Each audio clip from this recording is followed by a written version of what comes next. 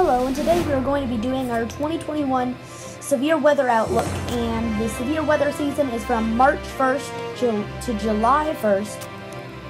But before I get into this forecast, make sure to like, subscribe, and share the video, and why not throw a comment down below.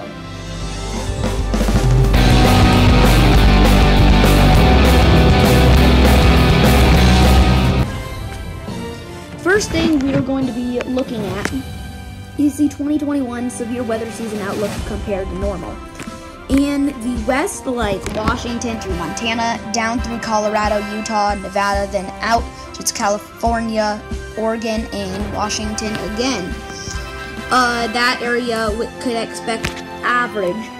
Then in portions of the southwest, you are expecting western Texas, some of California, Utah, Colorado, to see slightly below average severe weather. Then in the central, like Louisiana, Texas, up through all the way up to North Dakota, slightly above average, so maybe one or two more tornadoes than average, a few more hail, flooding events, and we could also be seeing some more heavy wind events. Then in the moderately above average region, in much of the Midwest, Ohio Valley, and much of the Northeast, you can expect there to be a couple more tornadoes than average, some more flooding, hail, and you can also expect some more damaging winds than usual.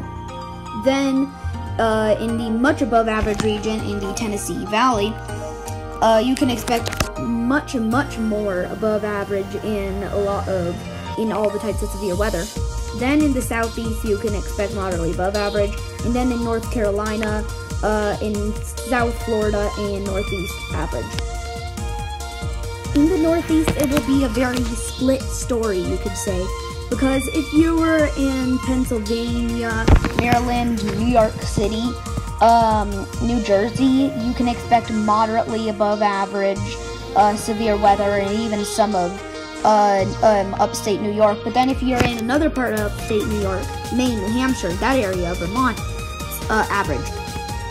Now we are going to look in when you can expect your first severe thunderstorm warning to happen. And in this pink region, it already happened. In this pink region, it either already happened or will happen later this month, probably. Then in this red region, in anywhere from New Mexico out to New Jersey, New York City, Ohio, Columbus, Ohio, Indianapolis, many areas could expect it in March. If you are in this yellow region in parts of Colorado, through Iowa, and Michigan, northern Ohio, and New York, you can expect it possibly in April, your first severe thunderstorm warning. Now that does not mean you will not see a thunderstorm in March. Then in this green region in Maine, through Wisconsin, Nebraska, Utah, Arizona, in May, and then the areas that are not highlighted, early June or later.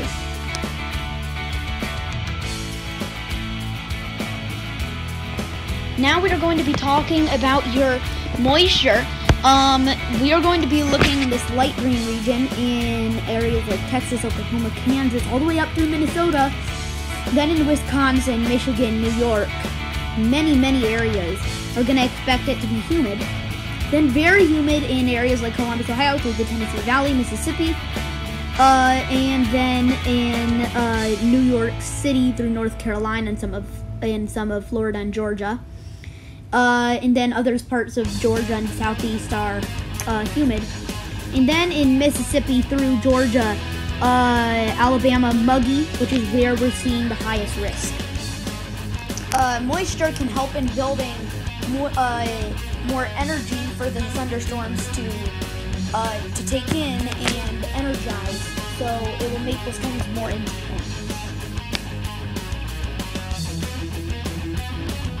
Next thing we're going to look at is the weather setup we have.